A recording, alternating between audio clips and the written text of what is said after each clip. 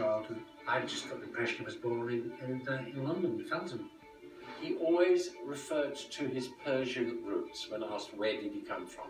I'll always walk around like a Persian popinjay, and no one's going to stop me, honey.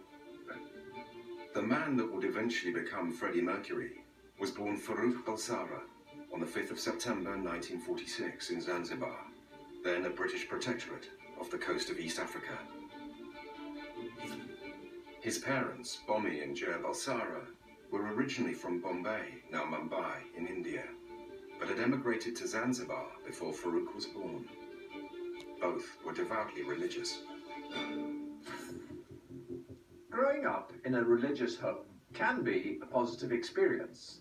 It often emphasizes values such as self-control and social competence, but it can also have many other consequences. The Balsara's life was dominated by their belief in an ancient but little-known religion called Zoroastrianism. Zoroastrians are one of the oldest monotheistic religions in the world, so dating back centuries. Had originated in Persia, which is modern-day Iran. This is a religion that influenced Christianity, Judaism, Buddhism. The Muslims conquered Persia, and the Zoroastrian Parsis were run out of their lands, and they migrated to India. Devout religious beliefs within a family can be very powerful.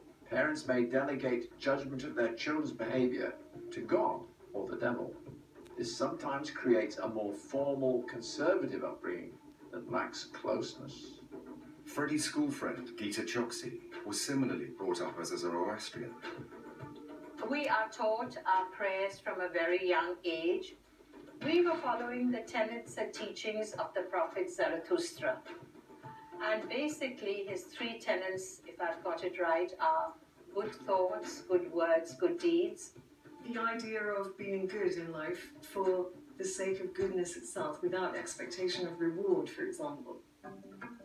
Zoroastrianism also denounces homosexuality. Being gay is not approved by Zoroastrian religion. And frankly, for us, we were clueless. We didn't know what gay or homosexuality or any of that meant. It's unlikely Farooq would have understood his sexuality at this time, but he would have known that his family's religion considered being gay as evil. As his sexuality emerged, this must have played on his mind. One of his best friends growing up was Subhash Shah.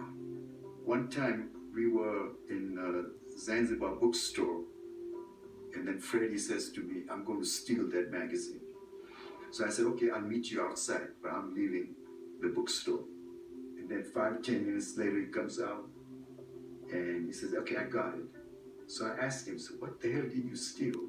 He would not tell me. And then the next day or two, I'm at their place, and right next to the bunk bed was a kind of bare-chested Rock Hudson photograph. I looked at Farooq. I said, "Farooq, what the hell happened to Sophia Loren?" Farooq's father, Bommi, worked as a cashier at the British Colonial Office, and the family was influenced by colonial values. His parents, they were both conservative. I can see Bommi Balsara very stoic, quiet, and God knows what's going in his mind, because all you could saw was a stoic face. I met them several times. They were very low-key, very private, extremely dignified people, and he was rigidly respectful of them.